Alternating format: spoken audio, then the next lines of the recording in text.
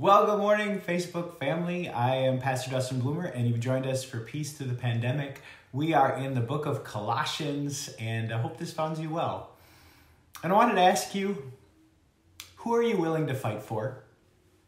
And what do you want for them? Who are you willing to fight for? Now, when it comes to my life, I am willing to fight for my kids. Willing to make sure that they have good things for their lives. And so what it means that I fight for is certain rules of the household. For example, if you're part of the Bloomer team, you will do chores. Just ask my kids. Hi, Brian. Because we want them to understand the value of working hard, the value of responsibility. In the Bloomer household, hi, Marianne, we are willing to fight for a good attitude. And so rolling your eyes and tone of voice, that will be disciplined because that's not how we talk, especially to those in authority. We're willing to fight for that. We're willing to fight for contentment. And so that means even though I would give them the world if I could, not everything is beneficial. And so it's not always good to just give them whatever they want all of the time. I think many parents are willing to fight for their kids.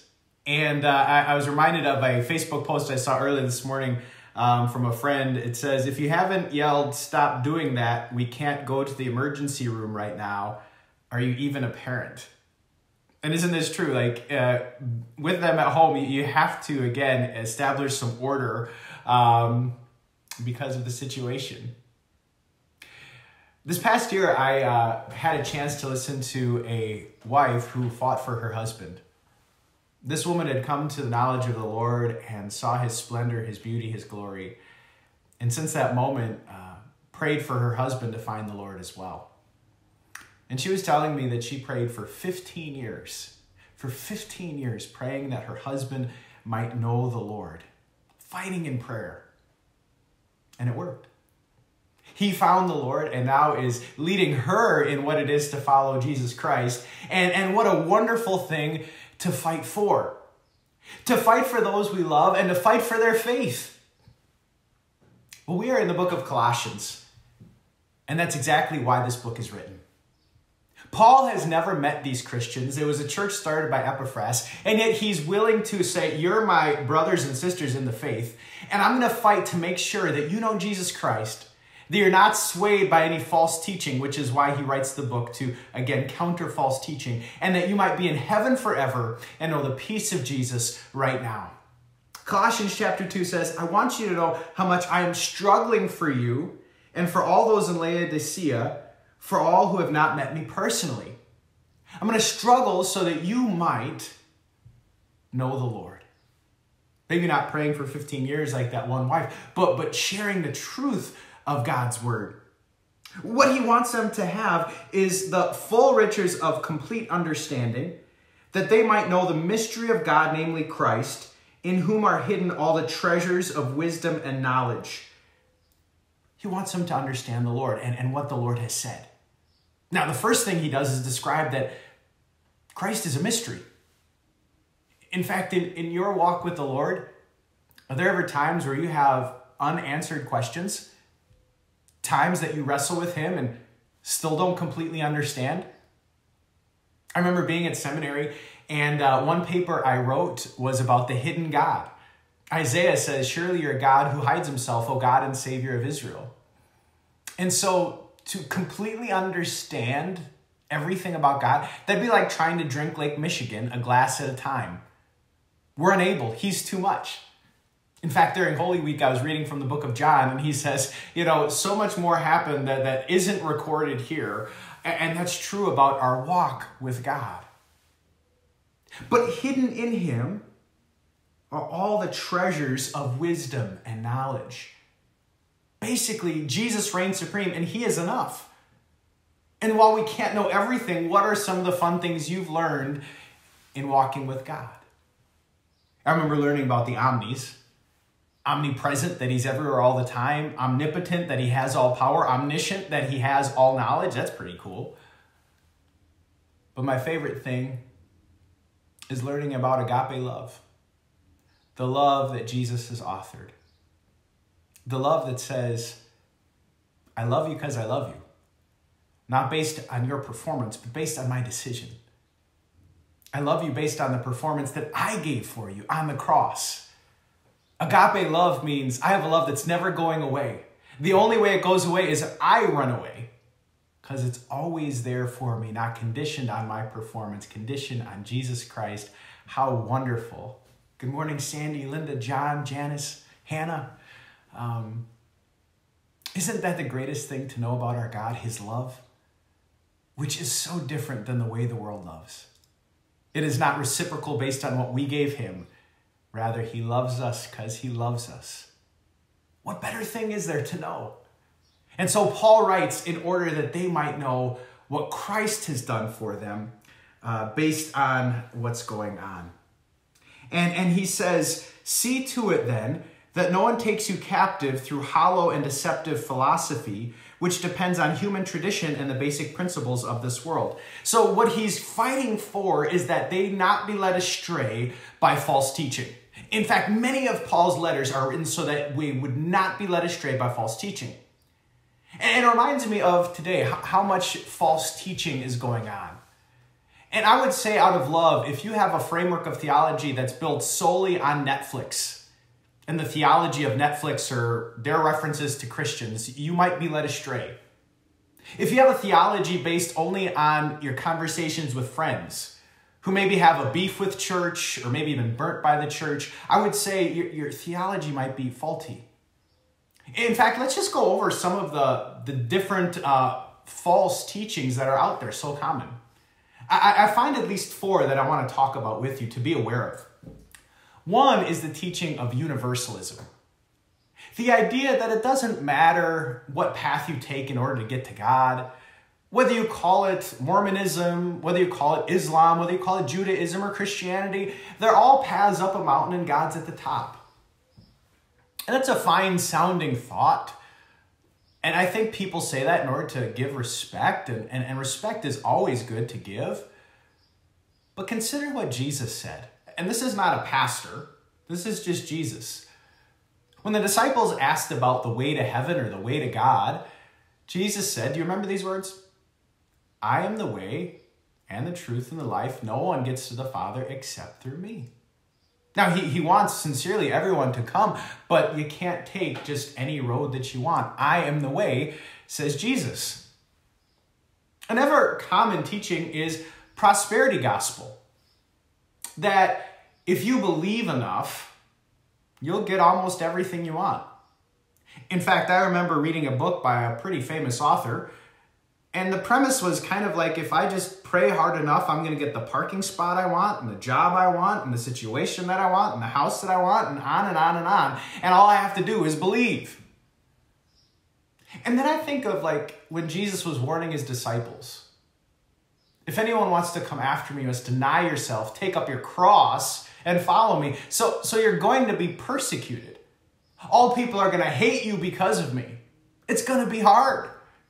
You're going to have to be willing to give up all things, as Paul talks about being in plenty and want, and that's the way of Christ. So the idea that I can just believe enough and everything's going to go my way, it's a false teaching.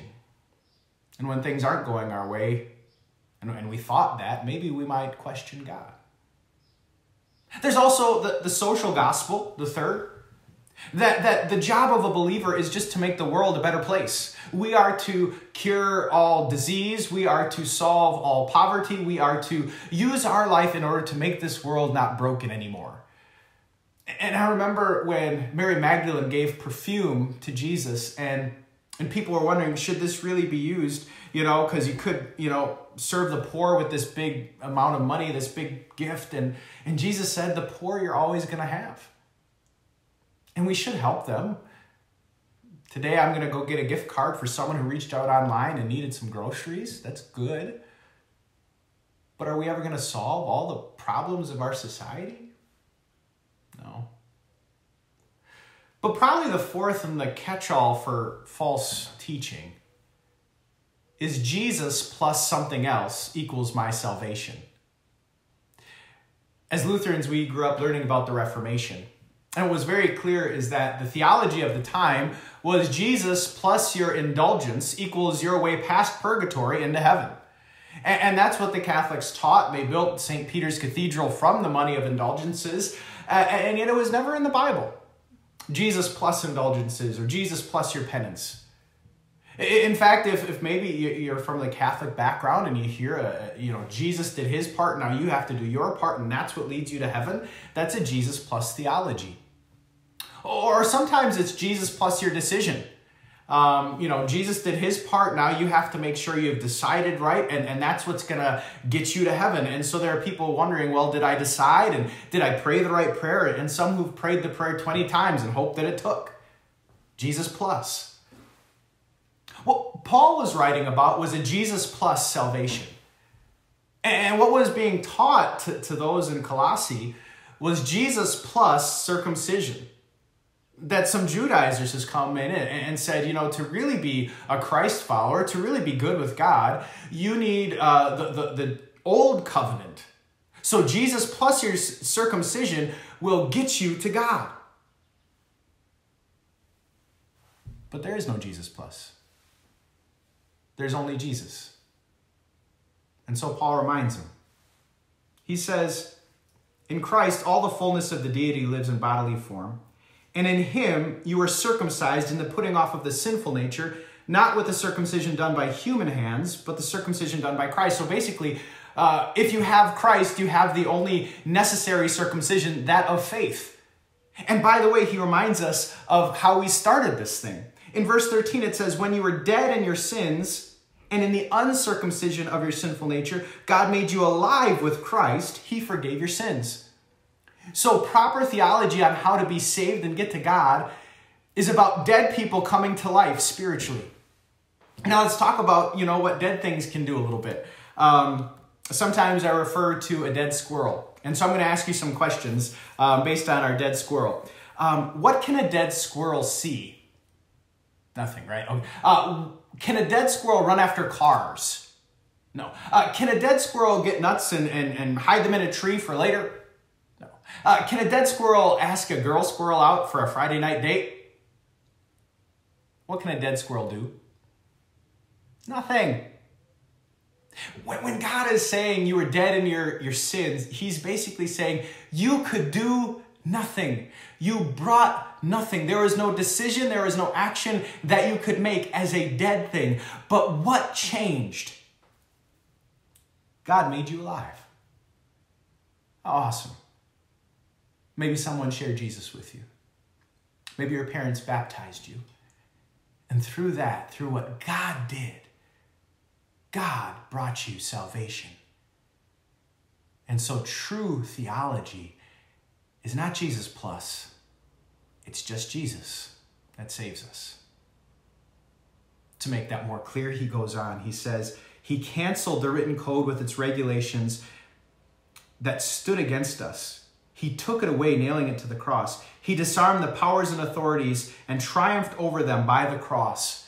So the written code that was given to us were the commands of God. Do this and don't do that. And if you do it right and perfectly, you could get to heaven. And if you break the law, you deserve punishment.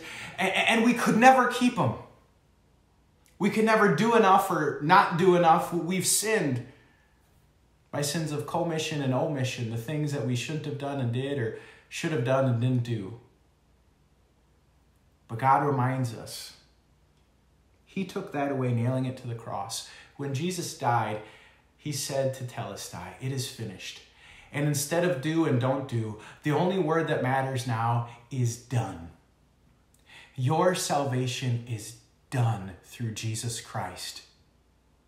It can never be a Jesus plus your works, Jesus plus your decision, Jesus plus anything. It is only Jesus that saves you. How awesome. And because of this, you have peace. Paul said the authorities were disarmed. So if the devil is the accuser pointing a gun at us, trying to get us accusations of what we did and didn't do, you need to know he might have a gun, but he has no ammunition. Because it's all done through Jesus Christ. He cannot accuse us anymore. How wonderful is this?